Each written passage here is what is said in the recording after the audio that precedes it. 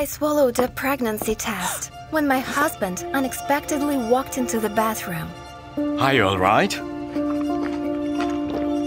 I silently nodded in response. After that, I urgently went to the clinic to see my mother, who was a gynecologist. Finally, you are pregnant. 5 to 6 weeks.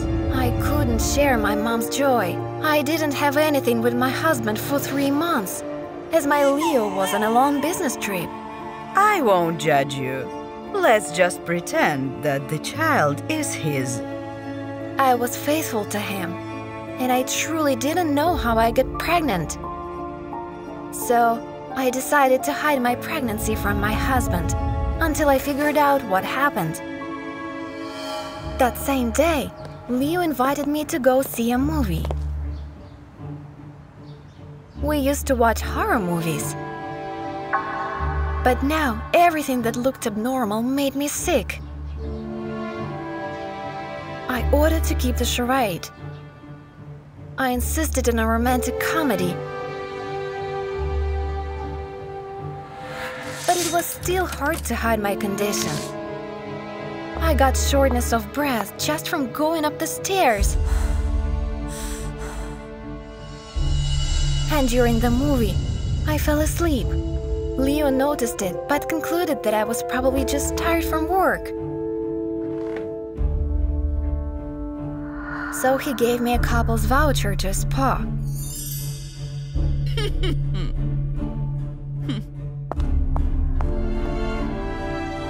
My old swimsuit would have immediately revealed that my body was changing. So I bought a new and less revealing one.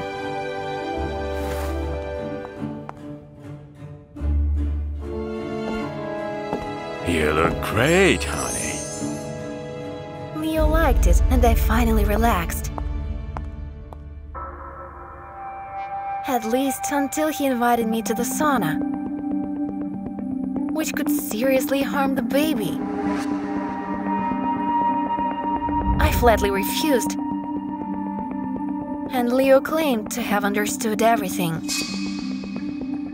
It was not a good time for that, and I still had no idea how to justify my pregnancy.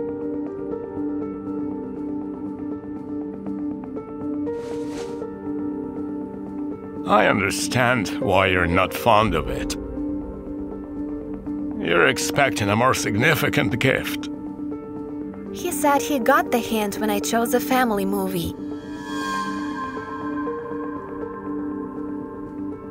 Leo also said that he had earned enough money for a house,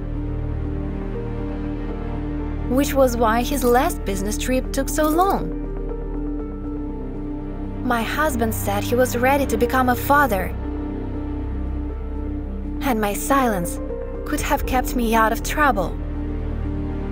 However, I couldn't lie to Leo and confess that I was pregnant, but that I had no idea how. Leo was stunned. The next morning, I stood on my mother's doorstep, crying, holding my suitcases. I told her that Leo had left me, and I wanted to get rid of the baby. She was angry with me and warned me that she had done way too much for that pregnancy just to let me end it. Upon seeing the medical vial in my hand, she swiftly grabbed it. I have to approve all the medicine you take from now. I won't let you ruin this project. Having heard what I came for, I stopped pretending that I was crying. It's glycerin. I wasn't actually crying. I used it to fake the tears. It was all a show to expose my mother. After I told Leo everything, he didn't leave me. He supported me. I trust you 100%. Let's put our heads together and figure this out.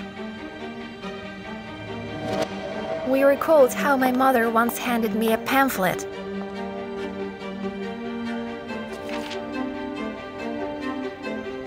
On how women can get pregnant without a man. And just before Leo went on his long business trip, she insisted on an unscheduled examination. She asked me if I was willing to become a mother without Leo's participation. But I replied with a categorical no. Okay, let's wait for God's blessing then. When confronted by the fact, my mother gave up and admitted that during the examination, she performed artificial insemination. Someone had to take the responsibility. With Leo so indecisive, I would never become a grandmother. I finally heard what I wanted and decided to set some personal boundaries. My body is my own business.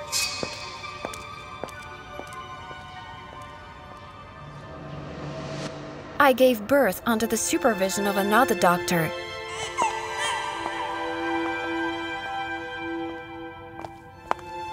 And told my mother that, from that moment on, our communication would be significantly limited. She had to understand that my family and I are not her property. A year later, my husband and I welcomed another child. And much to Leo's credit, he has always loved them equally. As for me, I never regretted being completely honest with him.